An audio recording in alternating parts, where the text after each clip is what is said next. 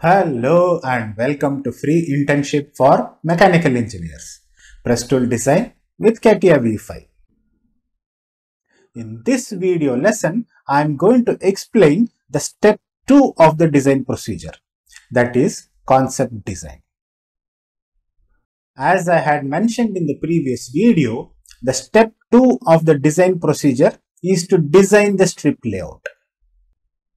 Designing a strip layout is a 6-step procedure.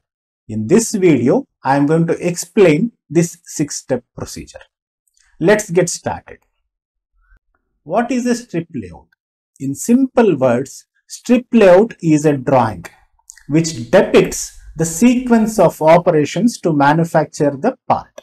What you are seeing on the screen is the strip layout drawing for the power screw support bracket of a car scissor jack.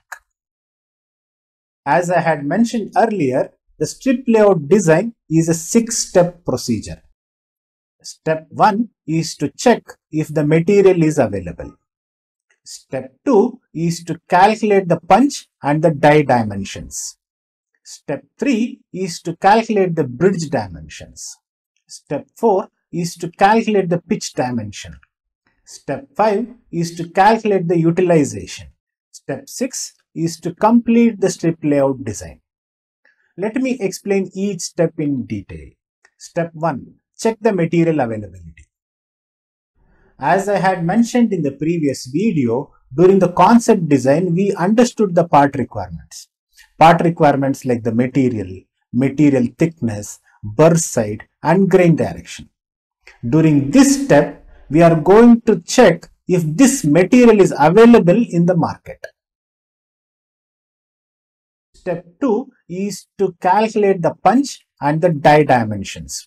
I am sure you remember the shearing happens between the cutting edge of the punch and the cutting edge of the die, and a cutting clearance is very essential for the shearing to happen. So in this stage, we are going to calculate the punch dimensions, cutting clearance dimensions and the die opening dimensions. Step 3 is to calculate the bridge dimensions. I am sure you remember that extra raw material is essential all around the punch for the shearing to happen. This extra raw material all around the punch is referred to as the bridge. We need to calculate the dimension of this bridge in this step. Step 4 is to calculate the pitch dimensions. I am sure all of you are aware that the raw material strip has to be moved forward after each and every shearing operation. The amount by which the raw material has to be moved forward is pitch. We will calculate the pitch dimensions in this step. In step 5, we are going to calculate the material utilization. Material utilization is nothing but the amount of raw material used to make the actual components. The remaining material is scrapped. The objective is to minimize the scrap. Step 6 is to finalize and complete the strip layout drawing. You can use any CAD software to create a strip layout drawing. In this course, I will be teaching you to create the strip layout drawing using CATIA V5. That's all in this video lesson.